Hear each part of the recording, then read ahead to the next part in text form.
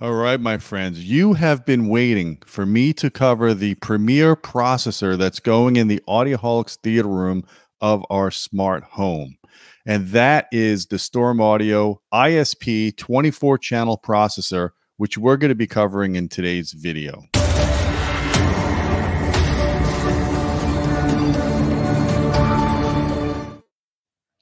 Hey folks, I'm Gene Delasella with Audioholics, and I want to give you a little overview about this processor that I'm using right now in the Audioholics theater room. I want to talk about some of the advanced features of it. I'm going to do a separate video review of it as well as a written review, but I want to show you guys, I'm so excited about what configuration options that this processor has that justifies its rather expensive price tag of around 24 grand, I believe it is. It's 24 channel processor. So this is what it looks like in my middle Atlantic rack.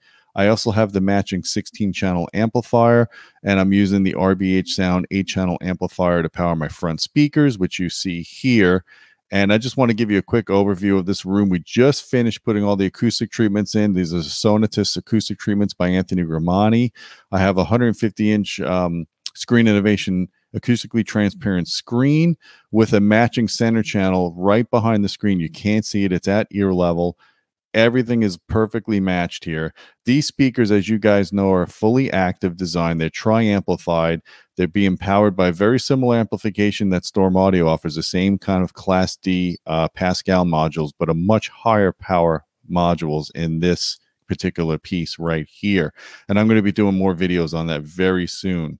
So I wanted to just give you guys a little teaser here. This is me the other night. I was listening to Pink Floyd Dark Side of the Moon in DTS 4.0. It was awesome. Just an incredible mix. And I had it upmixed with the Auro 3D upmixer. And I added an extra subwoofer over here, similar to the front speakers, just to balance out the bass, to get even bass distribution in the room. This is an RBH SV1212PR, I believe is the model number. It has their brand new 2000 watt amplifier. And of course, I've got the Valencia seating here. I love these, the Tuscany chairs. And you see a bunch of cables here. It's just literally, I got everything hooked up and calibrated and working. But I want to get back to what is up with this processor. Why is it so expensive? Why is it different, or how is it better than what you can get just using the typical Yamaha Marantz processors that are very popular and very good products in their own right? I want to show you exactly why I'm excited about this product. So I'm going to take you into the configuration of it. We're actually going to do this real time. I'm going to share my screen with you here. And any second now. All right. So here is basically the way to access the processor. You've got three different methods of doing this. You can do it over the internet if you're on the same network as its Ethernet connection. They have an app on the phone you could do, as well as an iPad. But to really get into the configuration of this processor, you need to go through a PC. This is the best way to do it. And as you can see here, there's a bunch of different options here. I'm going to focus solely on the speaker layout and bass management of what I did here that makes me so excited about this product. So you can see my channel configuration here. I'm running a 9.1.4.0. The 9 is the bed layer. The 1 is the subwoofer. The 4 are the high channels, and the 0 would be like the top layer for Auro 3D, which I don't really run. I'm actually running 3 subwoofers in this system. And part of the reason what really turned me on about this product was how you can route LFE to your main channels, even when you have a dedicated subwoofer channel. Most processors and receivers, you cannot do that. In fact, there's no receiver I know of that will allow you to run LFE to the main channels if you have a subwoofer channel. The only way to get LFE to the main channels is basically to shut off your subwoofer channel. Then you got to do all the bass management locally with your other subs if you do that. So this is, it's not a very typical configuration what I'm doing. It's only because I have this advanced active speaker system that I had to use an external DSP to do all the bass management and the sub routing. Now, another cool thing about this product, there's only 2 products that I'm aware of on the market that offer digital outputs. The StormAudio is one and the Trinov is the other. They're both, within the same price brackets depending on configurations. So you can see my front 3 channels are actually digital. So I'm actually running a digital connection from the outputs of those channels into my Marani DSP, doing all the bass management, the FIR room correction stuff for the speaker setup. And then that takes the signal and puts it into the amplifier, and then it powers the speaker's speaker level to do the triamplification. So very few products that will allow you to do digital outputs and analog. So I've got digital for the front speaker, left and right, as well as the center channel, which is also done through Marani DSP. You can see here, these are all digital. The rest of the channels are analog. And if you want to see a better view, I believe I could see a view here. So it is really cool. So it shows you the speaker configuration that you decide upon. So in my situation, I'm running a seven bed layers.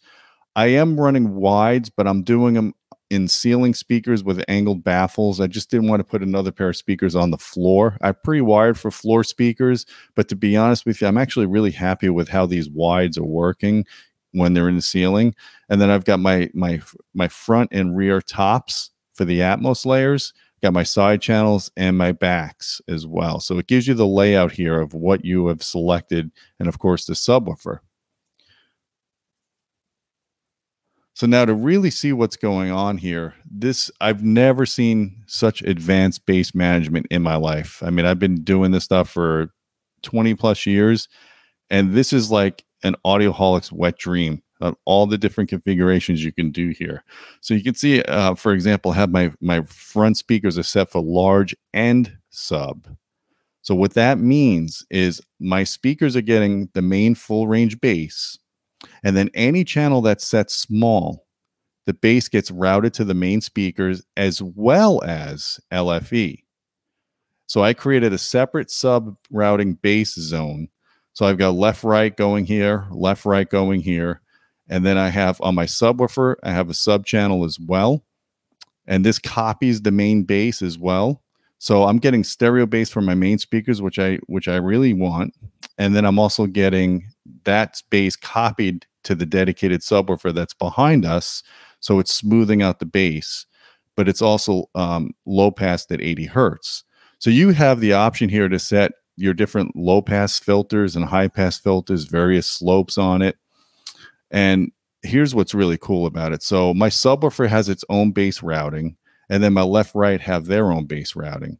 So what I did was, in order to not overload any channels, I knocked down the bass summing going to each of them by 3 dB. Because what happens in a lot of cases, if you try to run a receiver without a subwoofer channel and you want to get all the bass going to your main speakers, including the LFE, it tends to overload. You'll notice if you do that. I've done that for years. In order to run large towers like I've been doing with LFE, I had to basically do exactly that. And what was happening when I would watch movies, I would get too much LFE or too much bass summing, and the bass would be overpowering. So now I have the ability here to kind of fine tune all that, and including all the summing from all the different channels. I've never seen a product in my life do this before.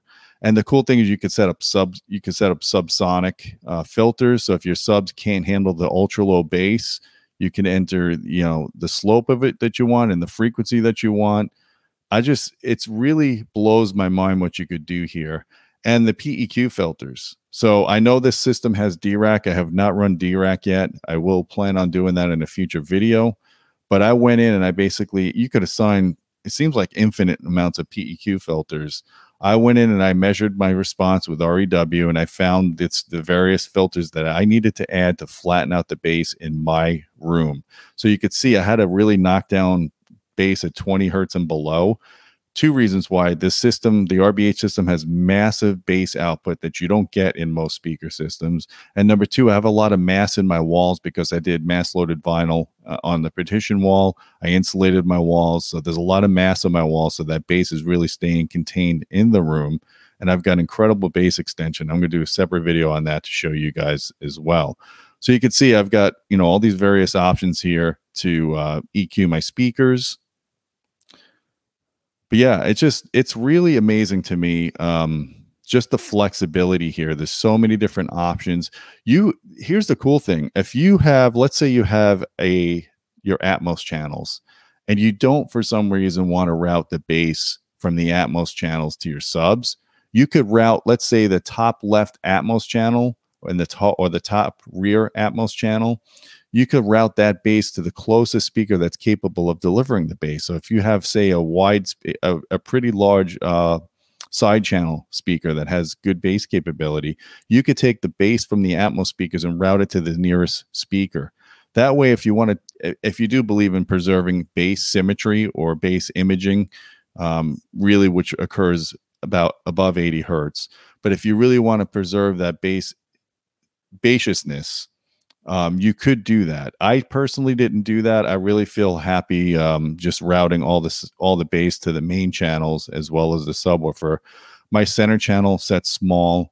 I'll show you a video on that. I got the bass routing just good, so I have a really good transition from the 80 hertz crossover going to the other subwoofers. And you can see here you have all your various adjustments for delay and level. And the reason why my front speakers look like they're that far away is because the Marani DSP, even though it's done in the digital domain, because of all the FIR filter stuff I did, it adds delay. So you have to compensate for that. So I had to make it look like my speakers were further away, so they delay them less relative to the other speakers. So you have all that ability here. You even have the ability to lower any incoming signal so you don't overload it. If you don't want it to go to 0 dBFS, you can lower that here. And it's really cool. I can't show you this actively now because we don't have any signals coming through. But what I did was how I figured out how I needed to route the bass and not overload any channels. When I initially set up the system and I didn't knock down the bass levels that were being summed, I put on the Dolby Atmos Amaze demo and I overloaded my main channels. Like it was just the subs were going way too hot, like really bad. I was clipping, believe it or not, I was clipping a 1500 watt amplifier. So I had to really scale things back correctly. And the cool thing about it is this processor will show you all the different signals that the decoder have coming in. So it shows you all your different channel assignments here. This is basically what it's reading off the disk. And then it shows you the outputs. And in my case, when I had everything set for full scale with all that summing going and even the copying of the bass, it was just overloading the left front and the right front channels, and these things were pegging red. So I just played the worst demo possible, which is the Dolby Atmos Amaze. I don't know of any other demo that puts out, it's too much bass, but it actually is a good test to make sure you don't break your system. So I went in there and I just kind of scaled things back to what felt normal to me and what sounded good, and there was no, damaging to the speakers or clipping or anything like that. But you don't need to go that crazy. So I'm in the expert bass settings. You can also go into the standard bass settings, and then it looks, it kind of looks like you would see in a normal AV processor. There's different modes you can have. So if let's say you have a 2-channel mode and you want to just have a different configuration for your speakers, you could save a profile and have completely different bass management settings, different level delays, anything you want. So what I'm going to do is I've got this multi-channel setup, which is what I use right now for pretty much everything I do. In a future video, I'm actually going to run DRAC. And when I run DRAC, I'm going to copy over this entire configuration, which has all my levels, all my filters, all my delays. I'm going to run DRAC on top of it. And then I'm going to be able to flip between my calibration versus the DRAC calibration to see which one sounds better. So I think that's really incredible. When you get to this level of price on a processor, you should demand something that gives you this level of flexibility. When you're doing something that's as complicated as I am with the RBH system, it just makes a lot of sense. So I hope you guys enjoyed this little tutorial on the bass management. I'm going to be releasing a full measurement report of this processor in the near future. I'm going to show you some measurements in the room, the different calibration stuff that I've done.